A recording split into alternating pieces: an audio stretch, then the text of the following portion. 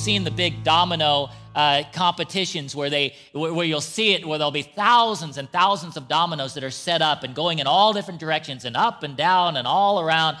And when one sets it off, then it leans in and hits the next, which leans in and hits the next, until you can see them all moving and all going to where they all come down, and you can see the product, and oftentimes it'll be in some sort of shape or whatever it is, and you'll be able to see it in time as to what happened.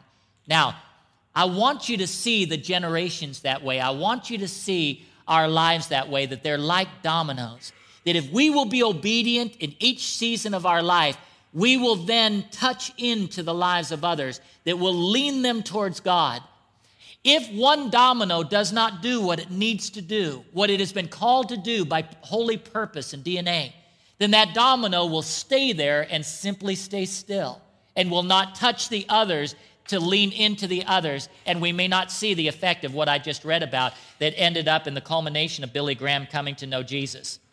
This analogy speaks of several lives being used over generations. But there's another quote that is used that I want to share with you this morning. And it's not the concept of each life being a domino and moving by generations. This concept is the idea that there are segments in each one of our individual lives. So in your life, there are certain things that attach to other things that attach to other things. Let's call them for a moment links. Let's call them segments.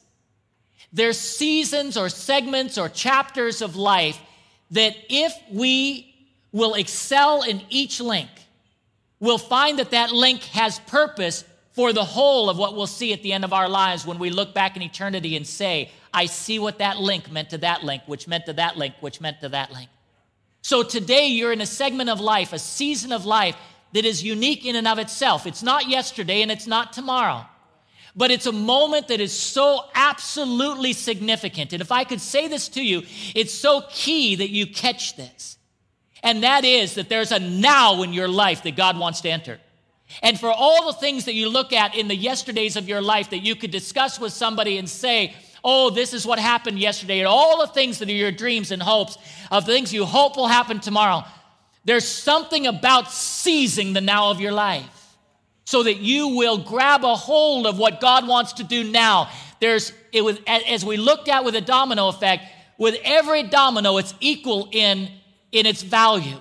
There's not one domino that's more than another domino. Each one is equal. Each must do its part.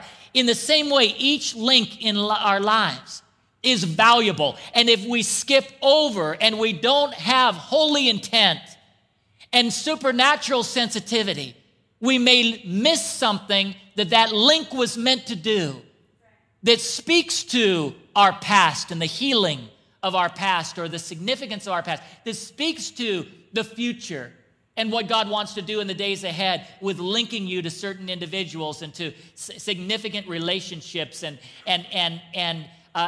all the things that we see that God wants to do in our lives. And so Winston Churchill made this statement, and I heard it actually on Christian radio when they were doing their thought for the day. And I wrote it down right away, as I was on the road trying to write and text and everything else at the same time. No, I didn't do that. No, that was Lisa. Okay, so Winston Churchill said a similar concept here. He says, it is a mistake. Again, listen to Winston Churchill on this. It is a mistake to look too far ahead. Only one link in the chain of destiny can be handled at a time.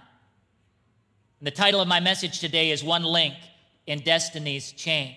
It speaks again of links or segments or seasons, each having its own value, each having a need for us to fully focus on that specific moment. Now, let's look at a story in the scriptures that speaks to this, and it's the story of Joseph.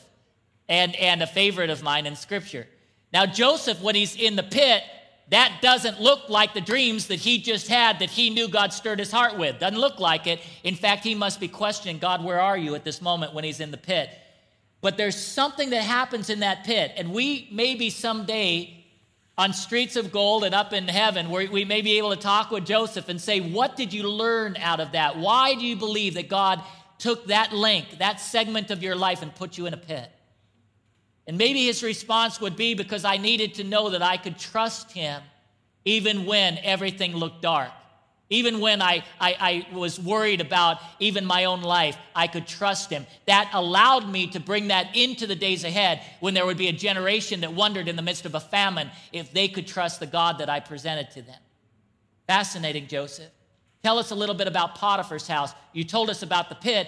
What is it about that link that was the following link as you're sold into slavery and now you find yourself in the house of an official of the Pharaoh, Potiphar, and you do everything that you do so well in his house, and God blesses all of that. What was that all about? Well, it taught me organizational skills.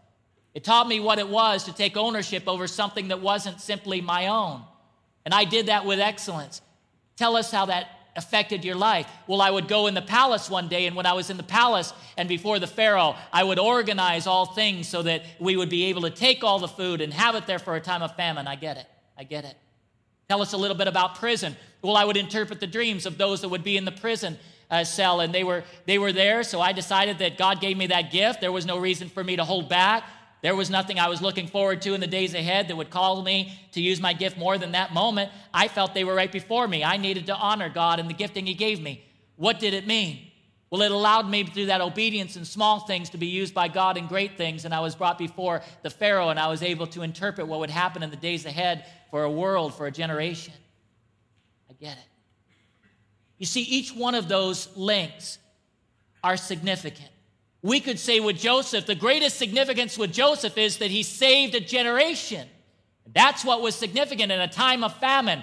Wow, Joseph is the one that saved his generation. All of that is true, and we, by our nature, have a tendency to judge things by the final thing that we look at. We look in biographies, and again, Winston Churchill, what did he do? He helped win World War II, helped defeat a horrible tyrant, dictator by the name of Adolf Hitler. That is true, but any great biographer knows when they write the story of someone that has changed history, that they must write about each chapter of their life to show how each chapter affected the other chapter of the life. Each link affects the following links. So when we look at that, we can see it in Scripture. I could use so many examples of how it is that God uses even those moments that whisper, even though we look at the moments that shout and think those are the defining moments. You may be in a season right now in a link of your life that whispers. It seems obscure. It seems as if it's just a holding pattern, a waiting time. I want you to consider with me for just a moment a paradigm shift. I have preached about delays and who God is in the midst of the delays in our life, but let's for just a moment consider this idea. And that is the idea, what if there are no delays? Maybe a certain event could be something that you haven't experienced yet, but what if God isn't trying to delay anything? He's a God in the now.